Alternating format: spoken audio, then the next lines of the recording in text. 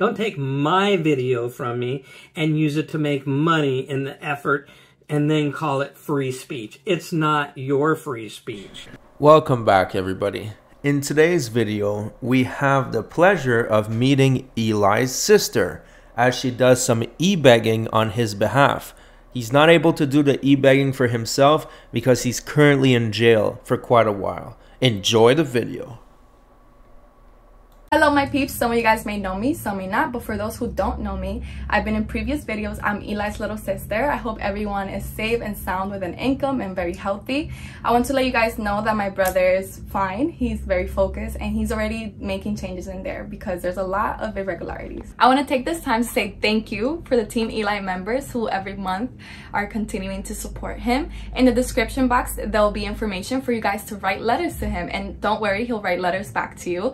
There will also be a GoFundMe link for you guys to contribute in any way possible while he's in. Alright, why don't we take a look at this e-begging campaign on GoFundMe. So it says support the people's guy Eli, then it says hello my peeps, on my journey to educate the world and fight for justice, they've been trying to stop me. This is why I've been dealing with legal issues and fees, but this doesn't mean I'm going to give up, which is why I'm suggesting for you guys to contribute. This is not the end of the tunnel to our fight. Thank you in advance for your support and love. Best believe it's mutual. Stay safe and healthy, and let's strive for a better world. Well, yes, I totally agree with that last statement. We should strive for a better world, especially a world where there's not frauditors roaming the street just harassing construction workers and everybody that is just trying to work honestly for a living.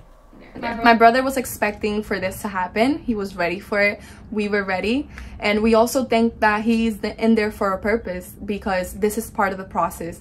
Now he's able to expose what we don't see on the inside. My brother will be coming out early next year. So remember, the videos will keep coming. This channel will not die.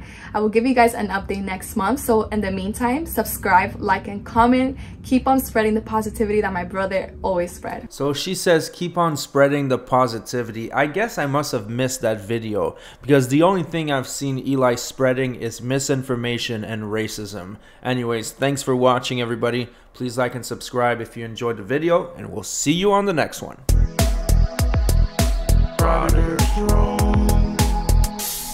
I live here!